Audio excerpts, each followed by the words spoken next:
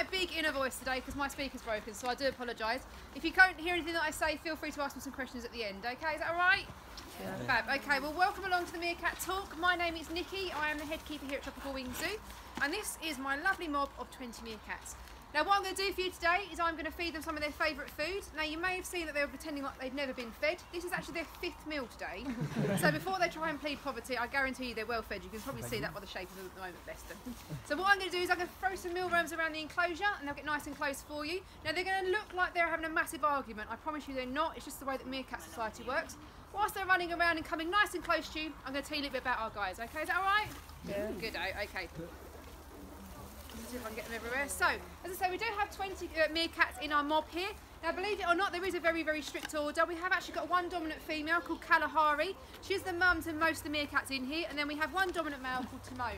Now, if I see Kalahari, I will try and point her out to you. But as you can probably see, all the meerkats do kind of look very similar. I can just about tell her spare. That's her there.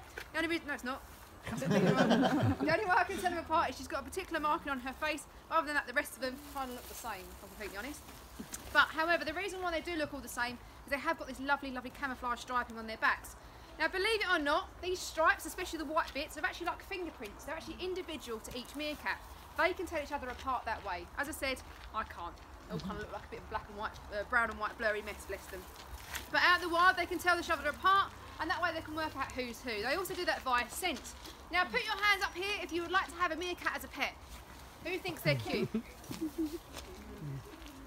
Cool, that's fine. You can all take one home with you today because I absolutely can't stand them. Believe it or not, I love my meerkats to pieces, I really do, but they are disgusting, okay? They are disgusting, little creatures.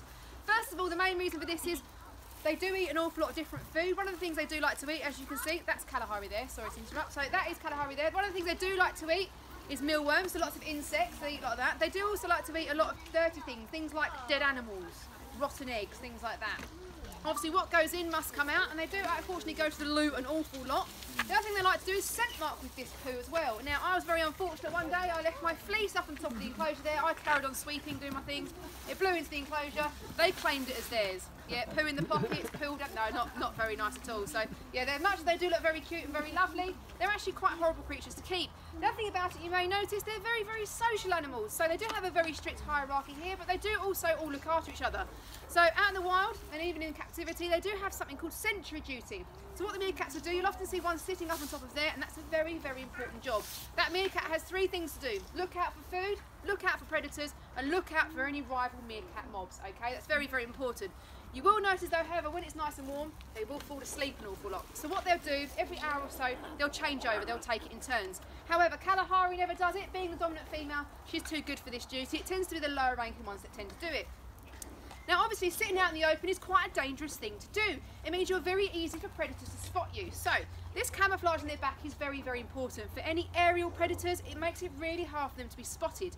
Now, the other thing they've got as well is this lovely tunnel system underneath here. It's great. They like to booby trap it for me. I think it's a lovely solid piece of ground. The bomb, there I go, 6 feet underground. They do like to do that very often for me. But this tunnel system is really, really important. They use it to hide in, they use it to have their babies in, and they also use it to get away from any predators.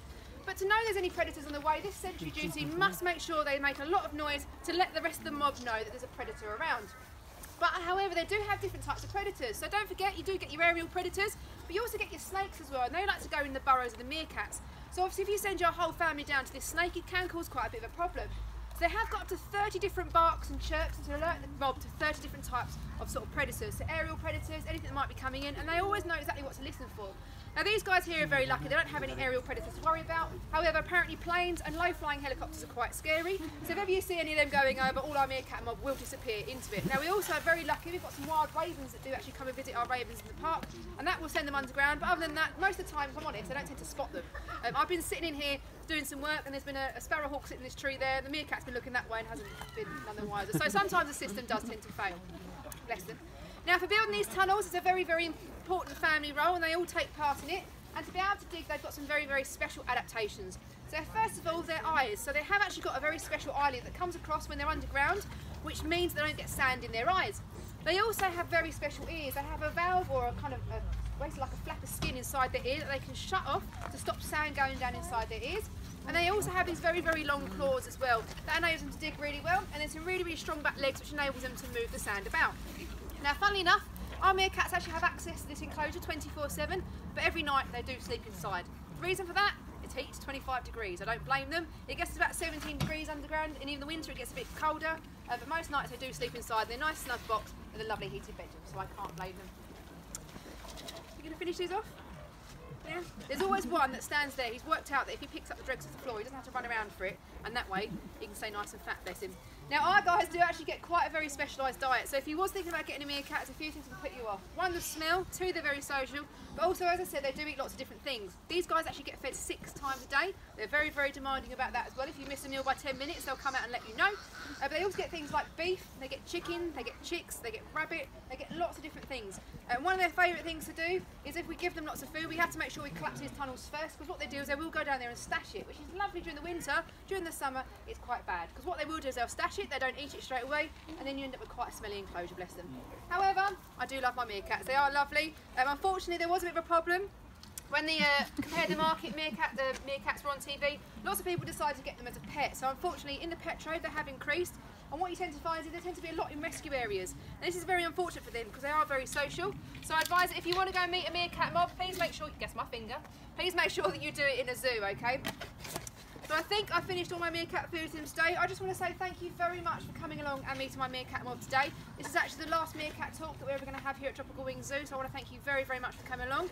I hope you enjoyed your day. I'll be hovering around if you want to ask me any questions, but otherwise thank you very much and hopefully I'll see you around soon. Thank you. You made it up then? Yeah.